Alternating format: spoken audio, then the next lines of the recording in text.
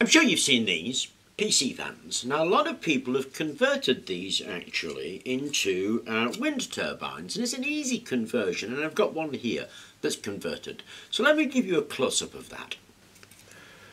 So here's what I'm on about. We've got the pin there with the single wire. That pin there has two wires on it, and I've soldered to the single wire pin.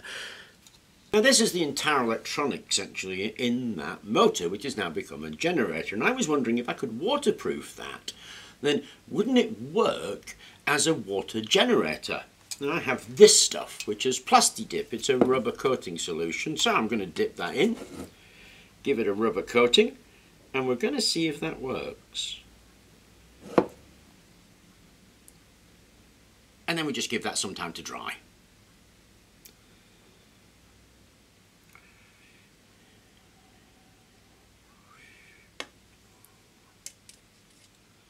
So there it is, all dry and ready to shove back together and see if it works, because I may have just glued everything up. But we'll give it a go and we'll see if it actually generates. Back together surprisingly easily actually, and there's nothing catching on there, so even though I've dip coated the entire inside with a rubber coating, it hasn't interfered with the tolerance between the poles and the magnet in there, nor with the actual spindle. So now what we've got to do is get that under a stream of water and see if we can generate something. Okay, so I've come to the sink. There's my meter, here's my waterproof turbo fan, and here's some water. Let's see if we can generate something. And how about that?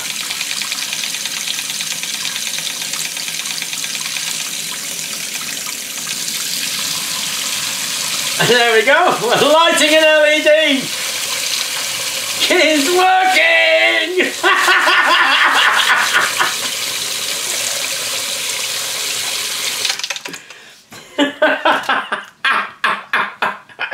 Okay, so we got about 1.7 volts out of it, and we lit an LED while it's sitting under a tap. I don't mean to do the amps because really at this stage it's a bit of fun, but we can see we waterproof that internals, then we can get this PC fan to actually act as a water turbine, which I thought was brilliant, to be honest.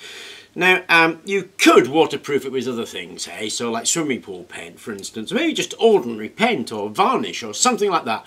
I use the Plasti-Dip because I've got it and it does a really good job waterproofing it, but the basic idea is waterproof the inside of a PC fan, you've got yourself a water turbine. Anyway, I hope you enjoyed the video. Thank you very much for watching, and please remember to like and subscribe.